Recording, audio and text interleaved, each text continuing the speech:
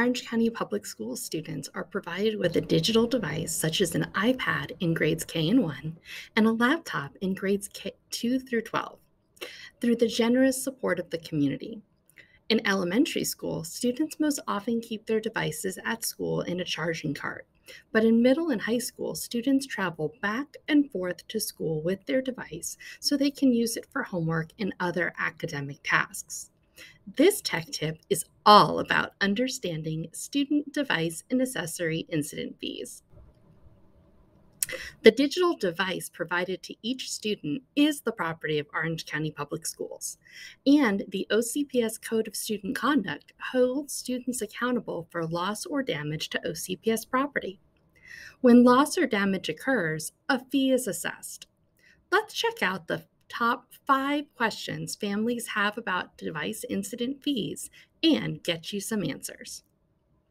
The first question we often get is, what does the school district consider damage? Damage can be a lot of things, but basically it is any change to the device that causes it not to function fully or to change its appearance. Damage can be caused intentionally or by being negligent, or it can be accidental. Damage is often uncovered during device check-in at the end of the year. And so the second most common question we receive from families is, what happens at device check-in? Well, have you ever rented a car? I have. And when you rent a car and you return it, a rental car employee checks the outside and inside of the car to make sure that it's in the same condition they gave it to you in and that it's still working. OCPS does the same thing at device check-in. An OCPS employee will look at the device to see if there's any damage and to make sure it's working correctly. The most common types of damage that are observed include cracks or holes in the outside case, broken cases, damaged power cords, cracked glass screens, and missing keys on a laptop keyboard. Sometimes students also have a missing charging cord or case. Whenever damage is observed, a fee is assessed. That brings us to the third most common question. How much are device and accessory incident fees? Well, it depends. There are 2 different kinds of incident fees. One for devices like laptops and iPads, and one for accessories like charging cords and cases. The first time there is an incident with a student device, the fee is $25. The second time there is an incident with a device, the fee is $50. Most students do not have more than 2 incidents with a device, but if there is a third incident or more than 3 incidents, then the cost is the depreciated value of the device. The first time that there is an accessory incident, the fee is $10. The second time there is an incident with an accessory, the fee is $15. And the third time or more that there is an incident with the accessory, the fee is $25. You might be wondering, does that mean that if my elementary schooler has 3 incidents with their device, I'll be paying the depreciated value if anything happens in middle and high school? Whew! Well, luckily, the answer is no. Fees and incident counts are reset at the end of 5th and 8th grade, which means everyone gets a clean slate as they head into middle and high school.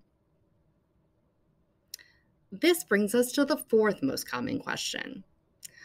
If your child has had 3 incidents in a single grade band, like elementary school, middle school, or high school, what is the depreciated value they're responsible for? A depreciated value is a complex term for a simple idea. Let's use another car analogy. Let's say you buy a new car for $10,000 and you decide to sell it a month later. Is that car still worth $10,000? Nope. It's worth a little less because the minute you started driving off that lot, it started losing value or depreciating as you were using it. Depreciated value is the minimum amount that the laptop or iPad is worth after its value has decreased over time due to wear and tear. So, if a student has had 3 or more device incidents in a single grade band, Then the fee is the depreciated value of the laptop or iPad. If the third incident happens when their device was purchased a year or less ago, then the fee is the full cost of repair or replacement for that device, and the school will provide you the information about how much that is. If the third incident happens when their device was purchased 2 years ago, then the replacement fee is $400, which is less than the cost of the full replacement. If the third incident happens when their device was purchased 3 years ago, then the replacement fee is $250. And if the third incident happens when their device is 4 years old, then the replacement fee is $100 because the value of the device keeps depreciating. Well, that brings us to the fifth most frequently asked question. What do I do if my child has been charged with a device or accessory incident fee? If your child incurs a device or accessory incident fee, they should receive a digital device and accessory form like the one you see here.